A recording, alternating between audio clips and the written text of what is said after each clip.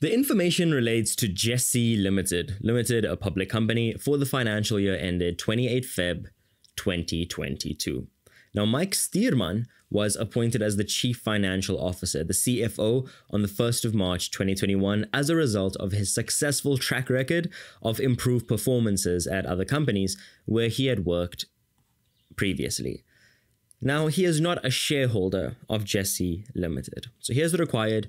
Note: provide figures, trends, and financial indicators or calculations in each case to support your comments and explanations. Very important. Our comments need to be on point.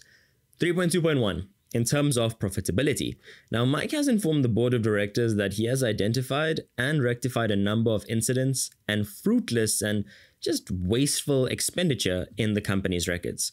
Provide 2 financial indicators that justify the success of Mike's strategies. So, when looking at profitability, there are 2 percentages specifically that we should always be looking at. One, the percentage of operating expenses on sales, because ultimately we start a business to make a profit, so income minus expenses calculates our profit, and that percentage has actually decreased. It's gone from 27% to 14%.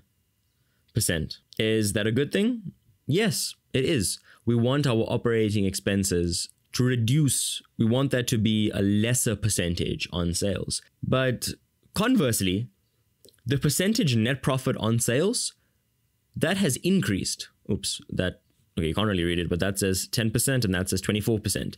We want our net profit on sales to increase. We want our expenses on sales to decrease.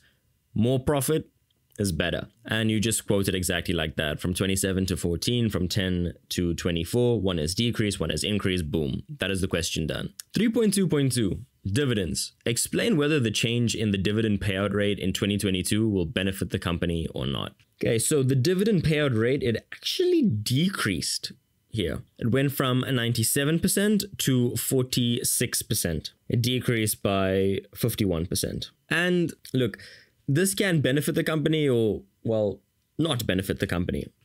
So this is your response. If it benefited the company, well, they retained funds for future expansion.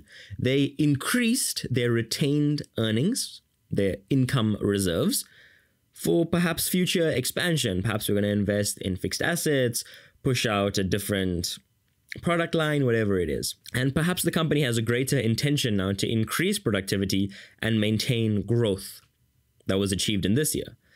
But on the flip side, you could say, well, no, there was no benefit to the company because, well, they're not receiving any dividends and investors are now, or could be, discouraged from investing, and this could impact the market price of the shares. So yeah, there are 2 ways to look at it.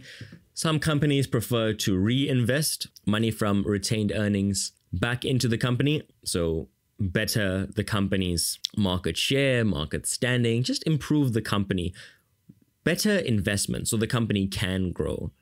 And some investors are happier with that. They'd rather have a better market price per share, but some investors are doing it solely for the dividends. So it depends on the specific strategy of that company. Next, we have Sue Lee. She's a shareholder who owns 5,000 shares, and she's satisfied with the dividends she has received despite the change in the dividend policy. Explain why she could possibly feel this way. So when discussing shares, we need to start comparing. So firstly, the DPS, the dividend per share, was 180 cents this year. Sorry, let me just erase all of that. It was 190. Let me just clear it up. It was 190 cents in 2022.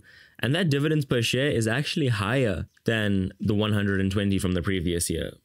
So that's good. 70 cents per share more this year. Or in percentages, 58.3%. And she earned 3,500 more this year. How did we calculate that? Because in 2021, she got 5,000 times 1 Rand 20, and now she's receiving 5,000 times 1 Rand 90. So the difference between this, so this 1 minus 2 gives you 3,500. Okay, so that's 9,500 minus 6,000. And the difference is that 3,500. Okay, nothing too hectic here in this question. So it's part 1 of Jesse Limited. I don't like to make the videos too long in case you guys fall off to sleep. Question 3.2.3 will be in the next video.